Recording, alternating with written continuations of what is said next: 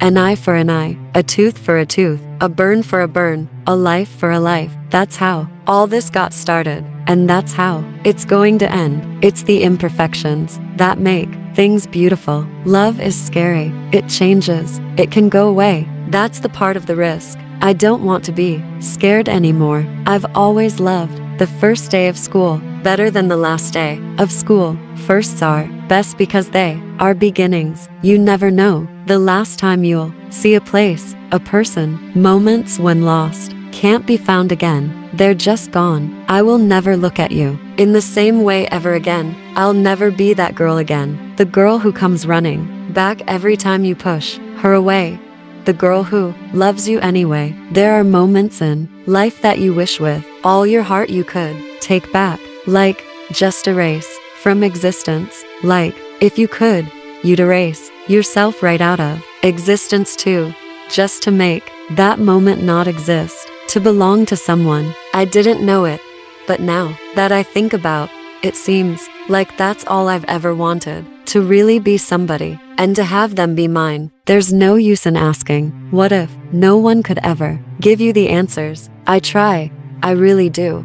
But it's hard for me to accept this way of thinking. I'm always wondering about the what ifs, about the road not taken. You'd rather make up fantasy version of somebody in your head than be with a real person. We stood there, looking at each other, saying nothing, but it was the kind of nothing that meant everything. When a person you love dies, it doesn't feel real. It's like it's happening to someone else. It's someone else's life. I've never been good with the abstract. What does it mean when someone is really truly gone? She and I were still friends, but not best friends. Not like we used to be, but we were still friends. She'd known me my whole life. It's hard to throw away history. It was like you were throwing away a part of yourself. I think I see the difference now between loving someone from afar and loving someone up close. When you see them up close, you see the real them, but they also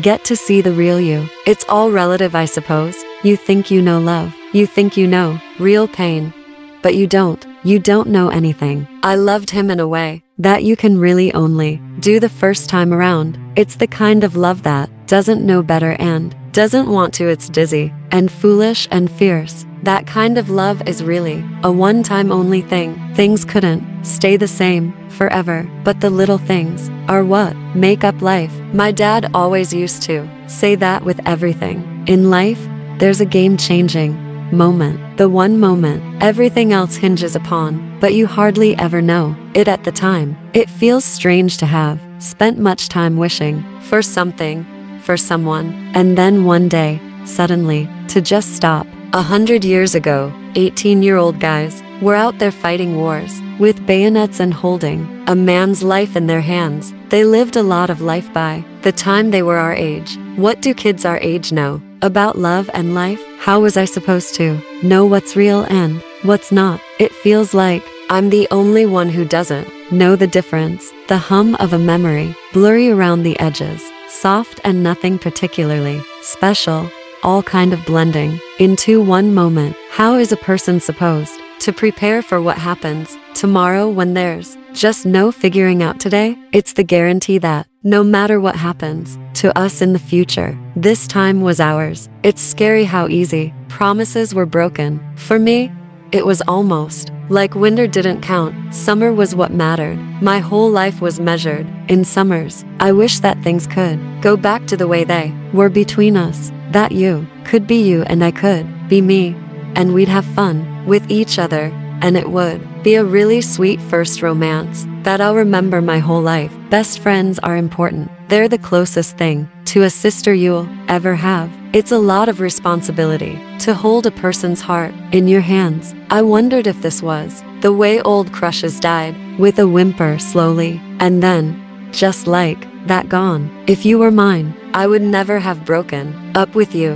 Not in a million years. When someone's been gone a long time, at first you save up all the things you want to tell them. You try to keep track of everything in your head, but it's like trying to hold on to a fistful of sand. All the little bits slip out of your hands, and then you're just clutching air and grit Do you know what it's like to like someone so much you can't stand it and know that they'll never feel the same way? People come in and out of your life. For a time they are your world. They are everything. And then one day, they're not. There's no telling how long you will have them near. I didn't want my love to fade away one day, like an old scar. I wanted it to burn forever. A fight is like a fire. You think you have it under control. You think you can stop it whenever you want.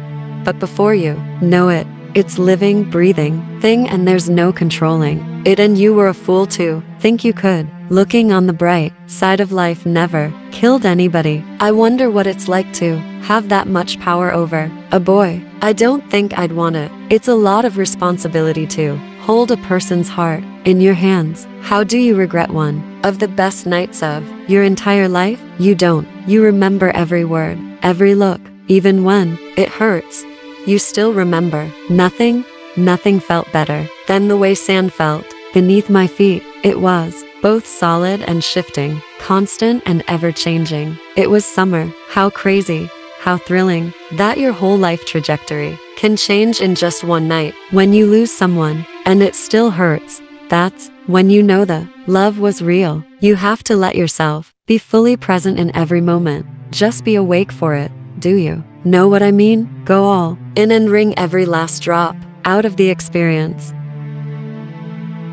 Jennyhan was born and raised in Richmond, Virginia, to Korean-American parents. She graduated from Governor's School for Government and International Studies in 1998, then attended the University of North Carolina at Chapel Hill. In 2006, she received her Master of Fine Arts in Creative Writing at the New School. Han is an American author of young adult fiction and children's fiction. She is best known for writing the To All the Boys series and The Summer I Turned Pretty trilogy, which were adapted into a film series and TV series, respectively. Han wrote her first book, the children's novel Shug, while she was in college. Shug was published in 2006 and is about Anna Mary Wilcox, a 12-year-old trying to navigate the perils of junior high school.